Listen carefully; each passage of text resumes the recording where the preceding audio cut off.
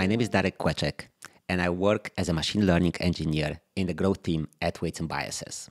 I'm thrilled to be a part of this course on building LLM-powered applications. Chris Alban, director of machine learning at Wikimedia, said something very inspiring not long ago. He talked about the unique opportunity we have now with LLMs. The field is being created as we speak, which means that if you join in now, you can be there from the very beginning and become an expert. Even the experts in these fields have only started exploring it recently, so the barriers to entry are low. By taking this course and starting to build apps with LLMs, you'll have a big advantage when the industry matures.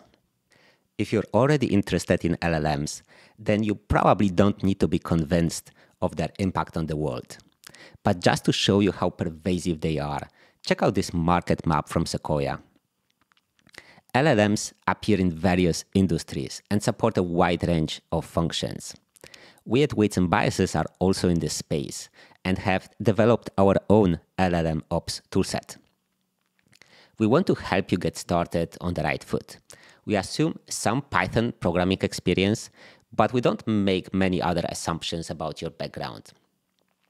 We'll provide you with key concepts, starting advice, and a process that you can follow to make continuous improvements to your applications. We believe that one day you could even teach your own LLM class.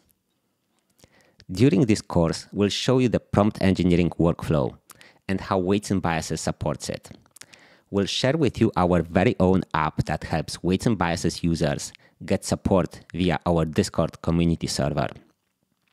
We'll take steps together towards building a similar application and provide you with a process to follow to improve your app continuously.